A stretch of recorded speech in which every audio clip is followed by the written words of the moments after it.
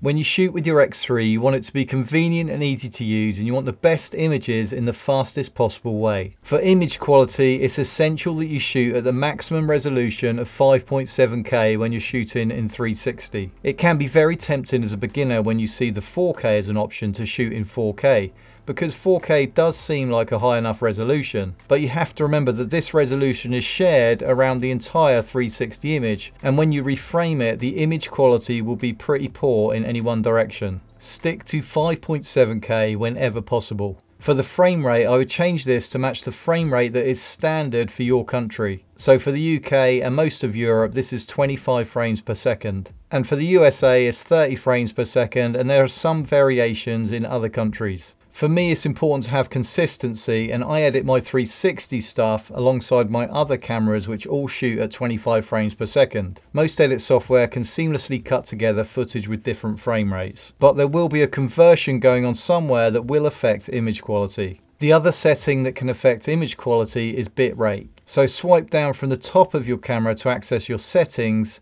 and then scroll down to video bitrate and select high. Bitrate is the amount of data being transferred in any given second. And a higher video bitrate generally means a higher video quality. Video sharpness underneath here is set to high as standard, and you want to set this to medium or sometimes low. This will reduce noise and grain and will make your images look more natural. Experiment with these settings to see which is best for the general situations that you film in the most. Bear in mind that if you are cropping in on your images and your setting is set to low, then your images will look a lot softer when you zoom in. With sharpness, you're trying to create an accurate image that doesn't look too digital and too sharp. So you want to get the best balance here between image accuracy and image clarity. And of course, the medium setting is always a good compromise. Other settings that I changed to make using my camera more convenient are things like auto sleep. This is the time it takes for the screen to just turn off and go to sleep. So I would change this to 3 minutes or even to never. Bear in mind that setting it to never will affect battery life,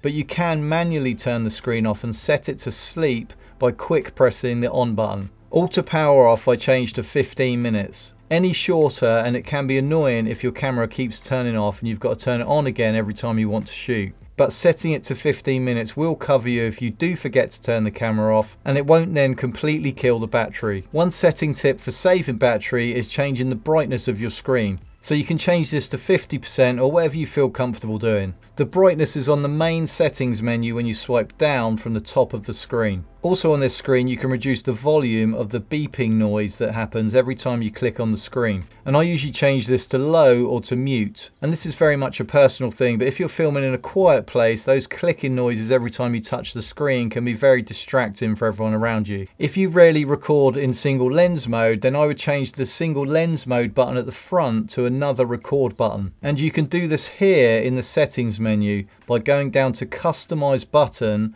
by selecting take photo, record video. And this way, no matter which button you press on the front, it will go into record mode, so there's no way that you can accidentally record in the wrong mode. And that tip was part of my 360 camera hacks video, which you can watch next here. Let me know any camera tips you want to share in the comments, and I'll see you in the next video.